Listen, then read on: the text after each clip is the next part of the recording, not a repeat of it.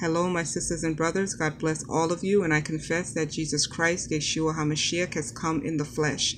Listen, the Lord opened up my eyes to something very, very important this morning. If ever anyone is coming against you, being hateful, cursing you, or wishing wicked and evil upon you, you are by no means ever to repay that person back in prayer.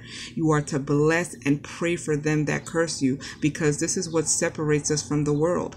The world, they only bless those that bless them, and they're only nice to people that are nice to them, but there is no reward in that. The reward comes when people are wishing harm upon you and doing evil against you, and you bless them and pray for them and pray that they come to repentance and find the Lord.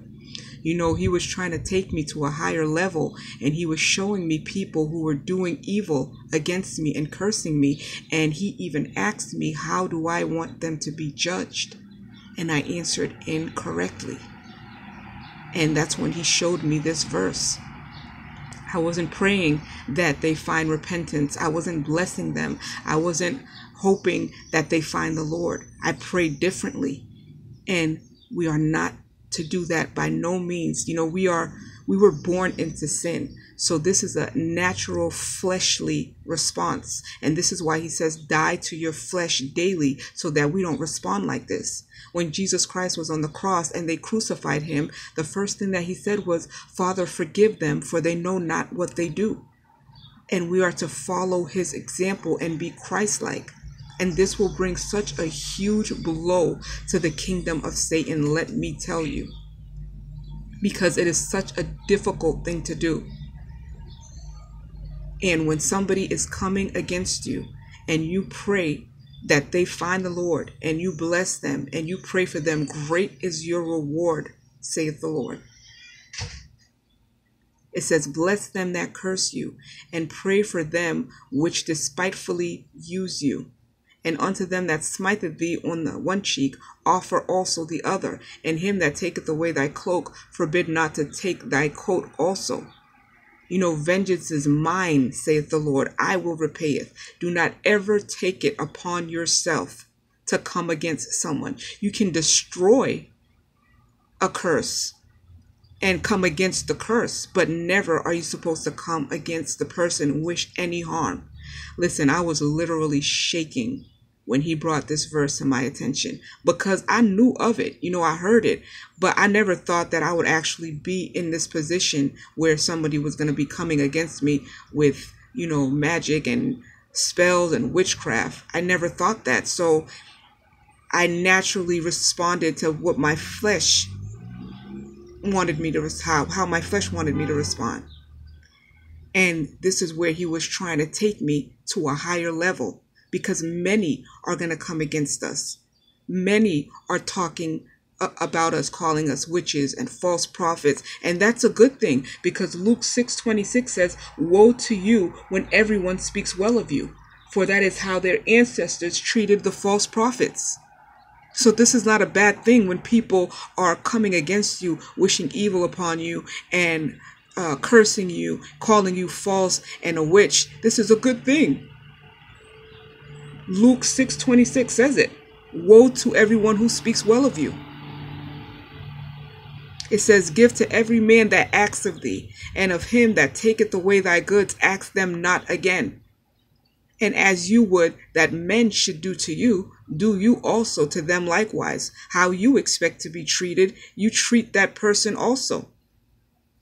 For if you love them which love you, where is the reward in that? For sinners also love those that love them. And if you do good to them which do good to do, where is the reward in that? For sinners also do the same. And if you lend to them of whom you hope to receive, where is the reward in that? For sinners also lend to sinners to receive as much again. He's saying, if you give to someone, don't ask them to pay you back.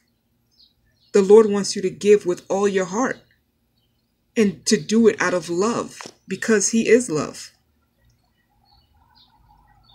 And he wants us to follow his example. But love your enemies and do good and lend, hoping for nothing again. And your reward shall be great, and you shall be the children of the highest, for he is kind unto the unthankful and to the evil. So he wants us to take the higher road. He wants us to do what's difficult, because there has to be a separation with his people and the people of the world. They have to see the difference.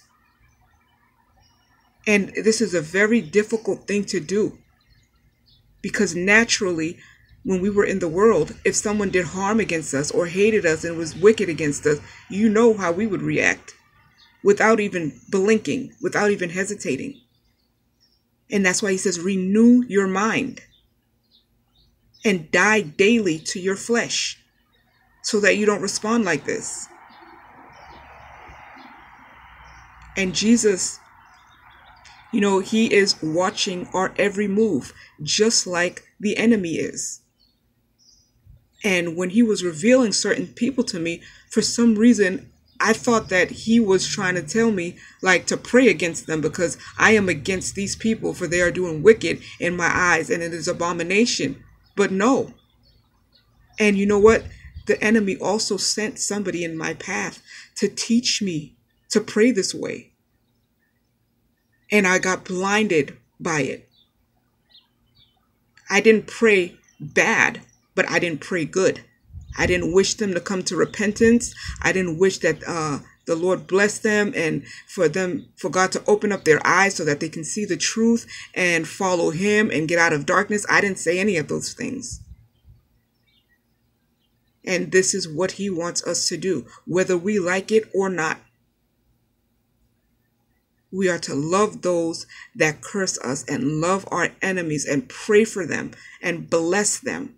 As difficult as that can be, sometimes we have to do it because many are going to come against us. And he wants to see how we're going to respond. This is a training. In order to get to a new level, a higher level, you got to do things that are difficult. You got to do things that are extremely difficult for you to do. And that's where the breakthrough comes. You can't keep responding to your flesh. And as long as we are in the flesh, we are going to make mistakes. We're going to fall short. I know I do. I always fall short.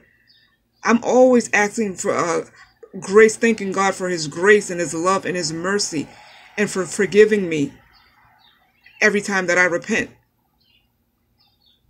And he says, for the goodness of God leads you to repentance. So every time he opens up your eyes to something like this that you are blind to, you are to praise him and give him all the glory and honor for only he deserves. Because he says the goodness of God leads you to repentance. So when you repent, it is a great thing. Those who don't repent, you will perish. Let me see if I can find a verse. I tell you, Luke 13:3, I tell you, no, but unless you repent, you too will perish. Repent then and turn to God so that your sins may be wiped out, that times of refreshing may come from the Lord. Acts 3:19. And this was a huge wake-up call for me. And it's so strange because I knew of this verse. I've read it before, but actually being in that position, it was different. You know, I totally answered fleshly.